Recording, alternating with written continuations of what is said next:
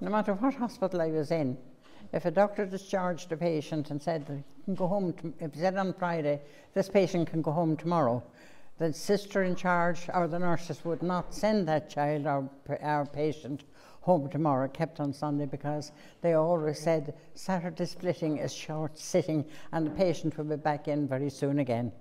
So they didn't discharge at all on a Saturday. Never did. I never saw patients discharged on a Saturday. Never. Monday for health, Tuesday for wealth. Wednesday is the best day of all. Thursday for losses, Friday for crosses, and Saturday is no day at all. When arranging flowers in a hospital ward, you were never allowed to arrange white and red flowers together with no other colour. It was supposed to be the sign of a death. And if a sister came into a ward and saw red and white flowers, she said, somebody's going to die in this ward. My father's father was dying in the brickyard there in Grantstown. It would have been 1939. My mother was at home in Gorey with the children.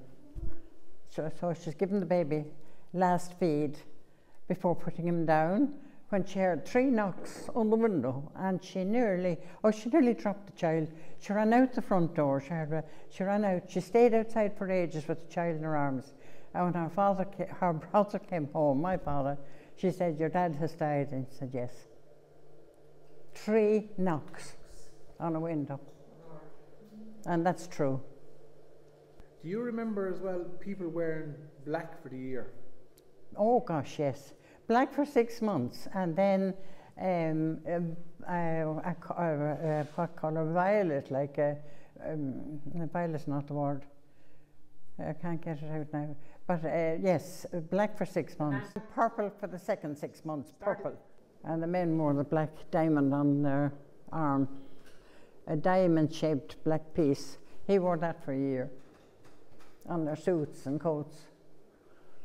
And of course you daren't go to a film, or you couldn't be seen celebrating or enjoying anything for 6 months. So you couldn't be seen going into the cinema or joining up with a crowd. No. Stayed at home and mourned for 6 months. Do you think that was healthy? Yeah. I don't think there was much to do anyway. The war was on, and I don't think there were an awful lot of places to go to. It was a very quiet time, very poor time, a lot of poor people in 1940s. And we knew nothing better, I suppose.